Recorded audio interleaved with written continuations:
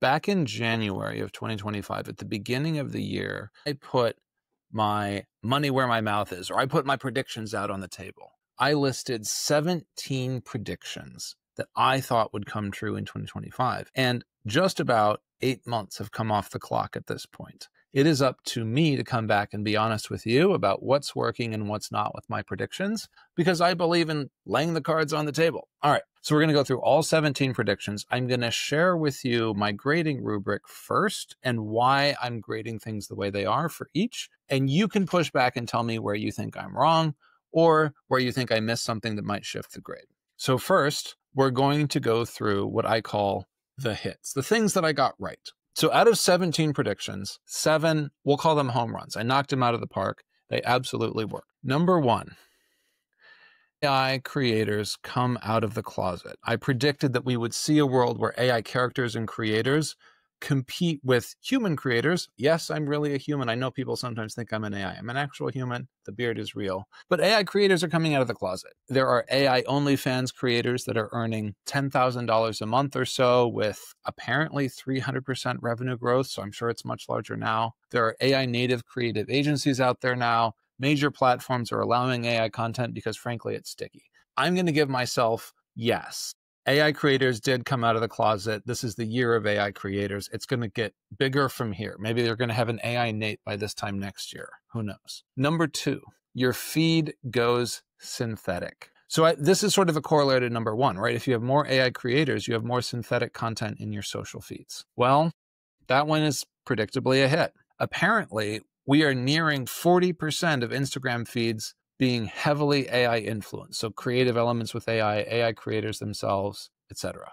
AI content generation tools are being integrated deeply into Meta so Zuck can get people making more stuff with AI. And increasingly, users cannot distinguish AI from human content, which comes down to advances we've seen this year in image and video generation. If you haven't seen Genie 3, from Google, I encourage you to look at some of the videos. It can generate immersive worlds as you navigate them, right? It's one of those things that's really eerie because the world literally doesn't exist until you go there, and then it appears. And one of the things we learned from Google in August is that they now have so much confidence in Genie 3 that they've actually got a tiny little LLM navigating the world inside the mind of that other LLM. In other words, they have a tiny LLM steering an agent through the world created by the AI Genie 3. There's an AI living in the mind of another AI. I did not predict that one, but boy, would have been cool if I did. Next hit, the revenge of audio. So I'm calling out sort of the importance of her-like voices and how that's going to be a big part of 2025. We have literally OpenAI's voice assistant comparisons to her in 2025. I did not make that one up. We have contextually aware AI voice systems being deployed. We have emotional AI voice companions becoming mainstream. It is a big year for voice. Next prediction. I don't think that one's going to be too controversial to say that's a hit. In fact, it's such a hit that when ChatGPT 5 came out and the voice changed, the character changed, the way the content comeback changed, people complained. They complained because they liked the voice of the old version of 4.0 so much. That's how you know it's a hit. Next, your new colleague is an AI for non-tech. 45% of US workers report using AI tools at work. AI adoption is spreading beyond tech into traditional industries. AI workplace integration is accelerating. I'm giving myself mostly a hit for this. I think by the end of the year, it's going to be more true as a hit. It's turning up that way. I will fully agree. We are not in every company at the point where you can tag the AI in Slack. In many companies, you can. And I think that it's worth calling out that if that feels strange and science fiction to you, that's more a function of your company context than it is of where the tech is actually at. Next up, a visual AI unicorn, or the companionship phenomenon, this idea that we would have digital girlfriends, digital boyfriends. That's got to be a hit. Grok's virtual visual companions are rolling out on a massive scale. People have lots of feelings and thoughts about that, but they're there. The AI companion market as a whole is hitting $120 million plus per year with widespread adoption. It's just exploding. And so I think that one's a hit. It's going to be even more of a hit in 4 months at the end of the year. Memory changes everything. ChatGPT is continuing to invest in memory. We now have Claude investing in memory. Cross-conversation memory is happening. AI agentic memory is happening with multiple AI agents having different memory strategies. We have tremendous investment in the ability to even partially remember things. By the end of the year, we're going to have even better memory features across more LLMs and more agents. Memory is going to be a really, really big deal. And so I'm going to give myself a hit on that one. I think that's one of the defining AI transformations in 2025. And then the great authentication crisis. Essentially, what I suggested is that we are going to have more and more issues with these voices creating deep fakes, causing fraud issues, etc. It's certainly true that perfect deep fakes are becoming trivially easy to create. It's true that identity verification is becoming more and more of an issue.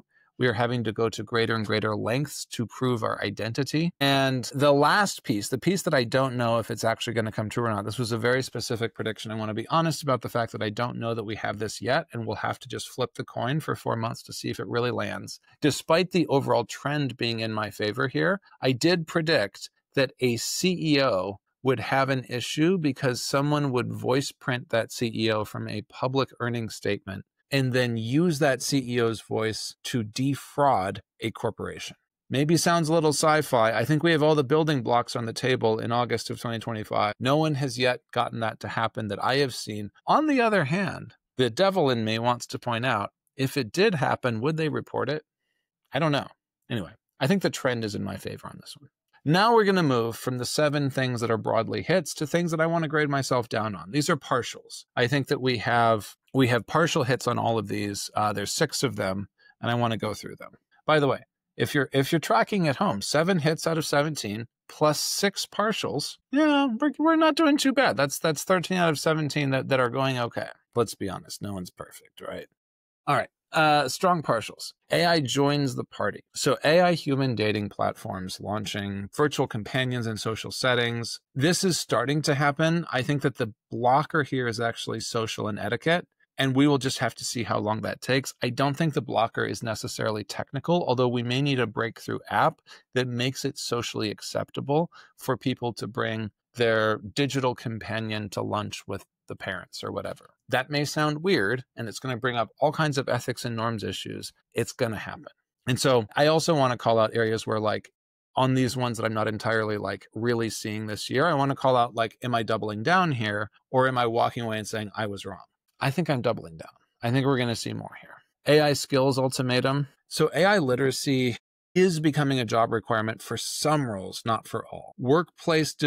Workplaces are starting to divide over AI adoption. I see that anecdotally with teams. Training programs are proliferating. I think what makes this a partial is that this is happening in particular sectors of the economy. It's not necessarily happening economy-wide. And I think that's one of the really interesting lessons of 2025 is that AI transformation is as jagged as the intelligence of AI itself. And I don't think I fully laid that out and appreciated that in January of 2025. So I'm giving myself a partial here. And I'm going to say, I am betting that the jaggedness will continue. I am betting that we will see these AI skills ultimatums and AI transformations in pockets. And I am betting that there will be other pockets that are much less changed over the next year or two. So I think that I am revising my thesis a bit here. Number 3, big tech's agent fiasco. I predicted there would be a bit of a bubble pop here. And I think that the reason that this is a partial is because I specifically predicted somebody would get this so wrong, there would be billions of dollars in market capitalization losses, and I can't prove that there has been. Again, people are probably incentivized not to say that too much. So maybe there has been, and I just got over optimistic about the economic consequences, or overly pessimistic, as it were. That being said, the larger trend, big tech did lean really heavily on the agent hype train, and we are seeing a lot of pullback on AI agents because the know-how to successfully implement an agent that delivers ROI is way behind the hype. The number of people that can do a great AI agent, even one as simple as an N8N agent, is a tenth of the demand, at least.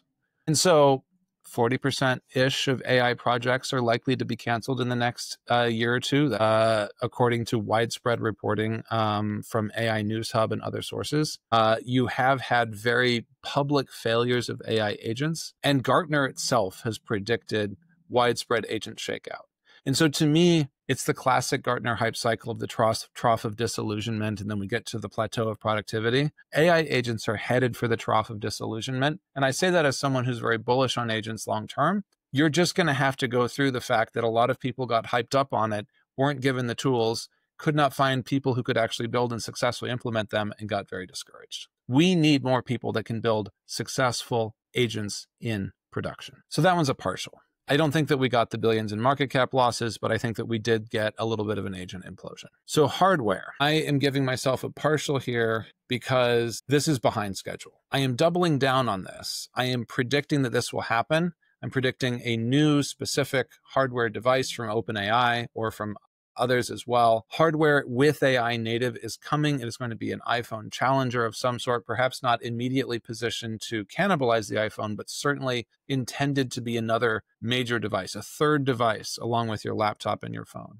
This is coming. So I think I'm giving myself credit and doubling down. It is delayed. I don't think that we are going to see something until late-ish in 2026 at this point. And so I can't give myself full credit here, even if I'm bullish long-term. Next one, the AGI debate gets weird. I think that this is partial only because of the definition of weirdness. And also, there's no consensus on AGI definition, which I probably should have emphasized more. You do see AI systems achieving high IQ scores, and yet they also fail some basic tests. Famously, Andre Karpathy called out at YC School that you sometimes have AI still not realizing that 9.11 is a smaller number than 9.89, because it just doesn't look that way if you're not reading correctly and you're not doing the actual math. So the AGI debate is absolutely getting weirder and weirder the more releases we have.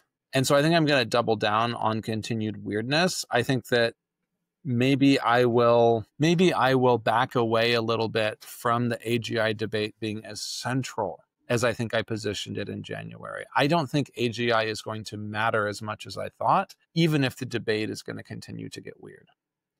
Okay, last one that's a partial, and then we'll get to my misses. I know you guys stayed around for the misses. We'll get to them. AI safety gets personal. So there's a lot of like early motion toward this. I just think I was too ahead of the curve. That's maybe giving myself too much credit, but like I don't see this fully realized yet. So there's starting to be some AI off spaces and detox programs emerging. We're starting to see some public health implications of over-affirming AI getting reported widely. Personal AI boundaries are becoming something people talk about. Speaking of companions, it's becoming an issue in human romantic relationships. Do you have a digital companion? Do we have boundaries around that, etc.? Wellness industry is pivoting toward AI concerns as well, but it's not really fully there. To me, this feels like I want to double down, but it feels like it's running a little bit behind where I thought it would be. And so I think it's more of a 2026, 2027 thing to get widespread. Okay. I know you were waiting for this. The misses. What has been too early and too wide? Sort of just not on the table. We have 4 things, because remember, we're doing 7.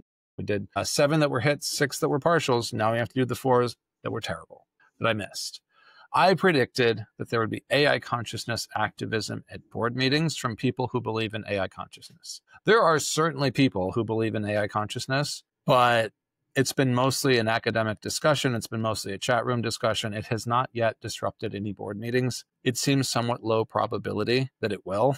And so I'm giving myself a miss on this one. I think I just did not correctly predict this, even though I did predict that there would be some degree of consciousness conversation. That's not the same thing as saying that there would be a sort of disruptor that's like all in for AI labor rights at the board meeting. That didn't happen. I think the smart mirror that I predicted was a miss too. I predicted that there would be a lot of investments in smart mirrors because people want to get into visual AI, right? They want to try on outfits. They want to exercise, things that they can do at home that need feedback that are visual from the AI.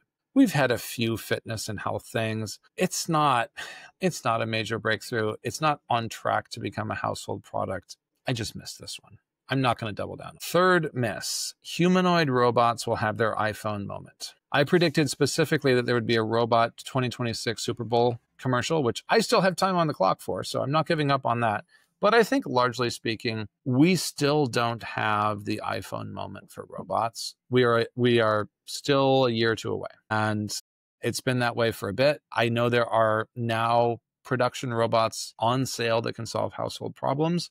I saw one that folds your laundry. It looks way too expensive to fold my laundry. I think I was too early on this one. I'm not going to double down. Last one, AI weddings. I predicted that an AI relationship moment would turn into a wedding. As much as we've talked a lot about companionship and the social implications of AI, I've seen no traction on AI weddings anywhere in the world. No legal framework, nobody stepping up to say, come to our country, we will do AI weddings for you. It might still happen, but I think I just jumped in the water too early on this one. So I'm not going to double down there. I think the companionship thing is sticking around. I think weddings are hard to predict. So there you go. 41% of my predictions were broadly correct. 35%, give yourself some partial credit. And 25%, 24%, no good at all.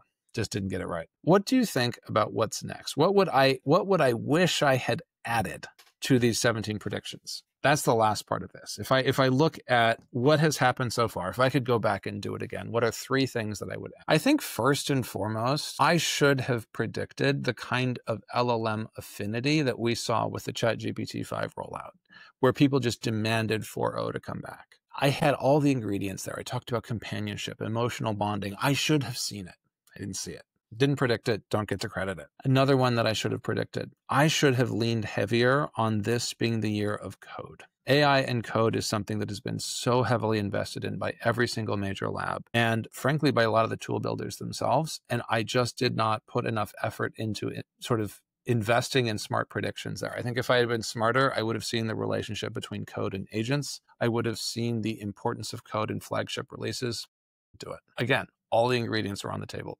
I could have seen it. And then 3, like stepping back, I did not correctly predict the downfall of Llama and the proliferation of open source. There are now hundreds and hundreds of open source models that are excellent. And you may hear about OpenAI models, but there are lots and lots of Chinese models that are incredible as well, that are open source, open weights that you can then run on your own local machines.